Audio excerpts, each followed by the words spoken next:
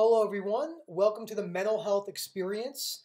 This channel is going to be a subcategory channel of my wife and I, our business channel, Acts on Health.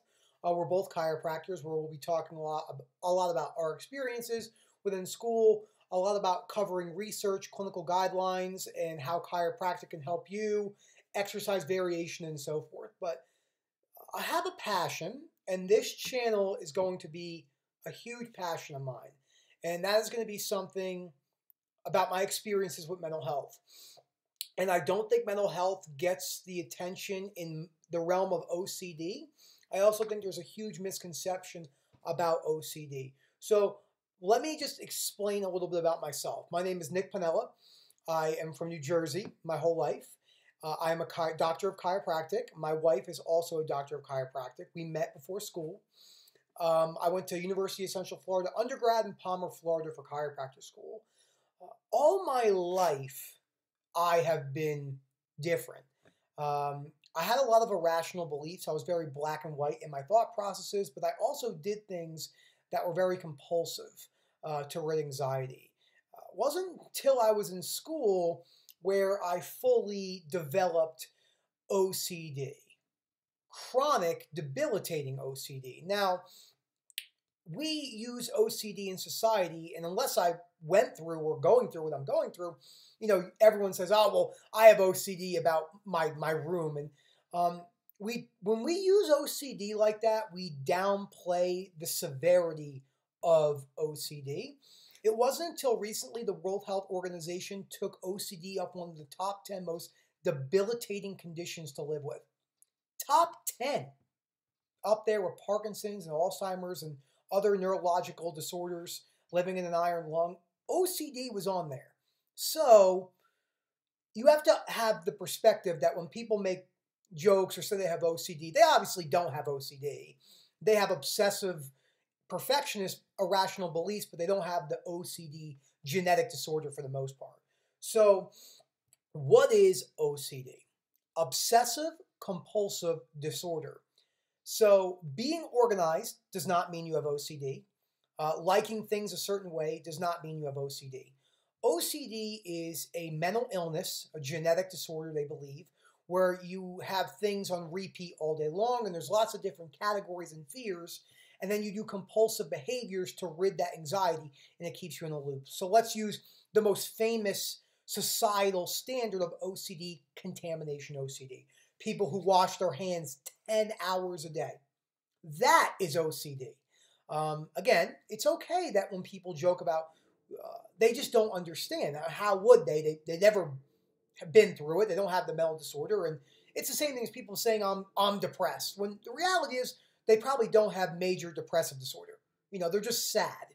But that's a different topic. So OCD can be extremely debilitating. People don't leave the home for 20 years. People that won't shake people's hands. People that won't drive their car anymore because they're convinced they killed someone when they were driving. Bring themselves to the police station handcuffed, saying, I have killed someone on the road, when they never did. But their brain convinces them they did. That's a disorder. I have somatic OCD, which is a rare subset of fears. I am very obsessed with neutral obsessions. Blinking, saliva, swallowing, stuff in that nature. And my mind becomes hooked and repeat all day. You're never going to be able to stop thinking about your saliva. You're never going to be able to stop. That thought, intrusive, plays 24 hours a day. I ended up in a mental hospital. My wife had to institutionalize me. I was highly suicidal. I tried drowning myself in my bathtub. This is not easy for me to say because most people who know who I am know me as this very eccentric person. I gained a lot of fat. I got up to 30% body fat. I was really in shape for the majority of my life. Stopped working out. I was a mess. I was a mess. And that's what happens with OCD. If you have the gene for OCD and the gene is expressed through the environmental factors, it's a light switch, a literal light switch. One moment you're like this and one moment you're not, and then it changes forever until you recover. So you can recover from OCD fully, which is the absence of chronic anxiety and obsessions.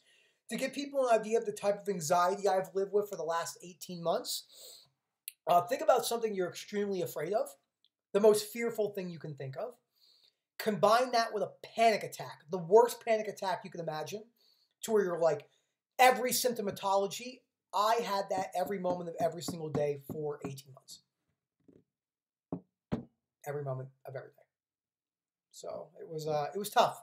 I've also struggled with severe body dysmorphia, which also is a subcategory of OCD. You're obsessed with certain parts of your body.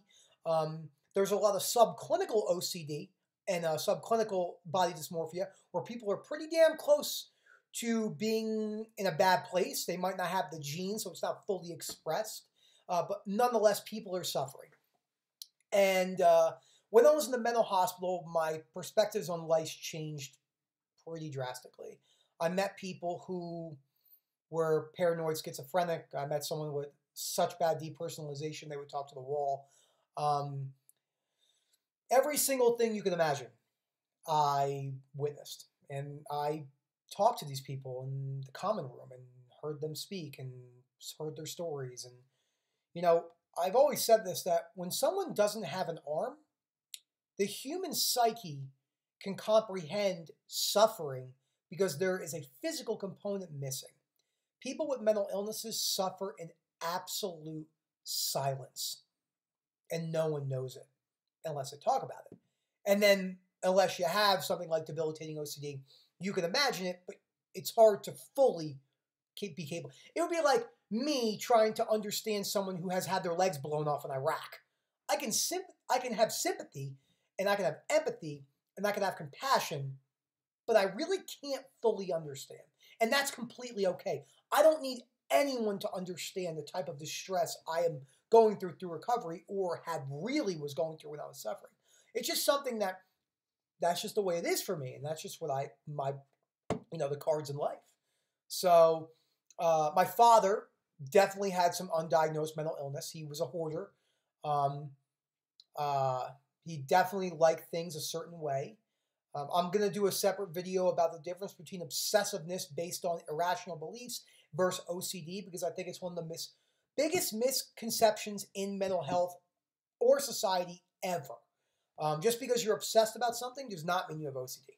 But that's okay. Again, two different things. I didn't know that until I truly developed OCD and landed up in a mental hospital.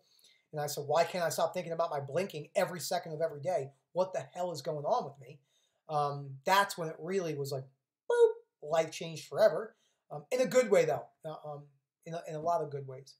So that is my story about mental health. Again, I'm not a psychologist. I'm not a psychiatrist.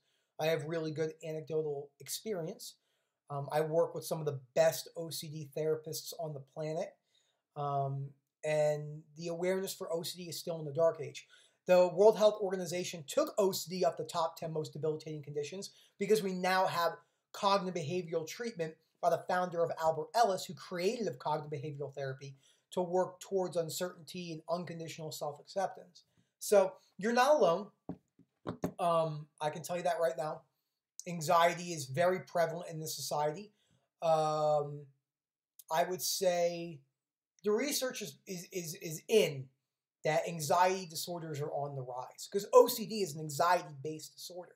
It's locked because you're fearful, which comes with anxiety, usually. You can have obsessions without chronic anxiety, but it's not very common. And that's that. So that's what's going on with this channel. I'm here to answer questions. I'll give advice, unprofessional advice if anyone needs it. I will steer you in the right direction where I believe, because I am a doctor of chiropractic. We did get some training, master's level psychology, a couple classes in school. But unless I was going through what I'm going through, I really wouldn't have cared because it didn't affect my life. And a lot of people, when something doesn't affect their life, they don't care about it until it affects their life. That's just how humans operate a lot of the time. Excuse me. So that is the importance of today's video. I will be posting on this a lot. So I hope you guys enjoy. Thank you so much for listening about my story. Again, you are not alone. So feel free to message me below. You can email me if you want, dr.panella@myaxonhealth.com. I'm always here. So have a good one, guys.